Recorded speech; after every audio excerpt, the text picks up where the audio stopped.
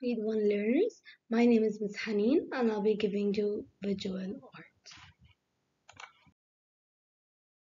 We introduce theme 2, week 1. This week we will be focusing during the class on the inquiry, as we will inquire into different shapes, 2D shapes, and use the ATL skill, thinking skills. We will make unexpected or unusual connections between ideas and objects. During this week, we'll inquire into 3D and 2D shapes, such as cube, cylinder, sphere, pyramid, and coin. We will look around us for different shapes: football,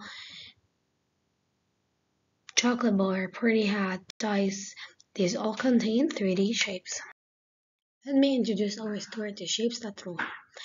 This story that we will be inquiring into this week, Shapes That Roll, will be discussing different shapes around us that are gonna be rolling.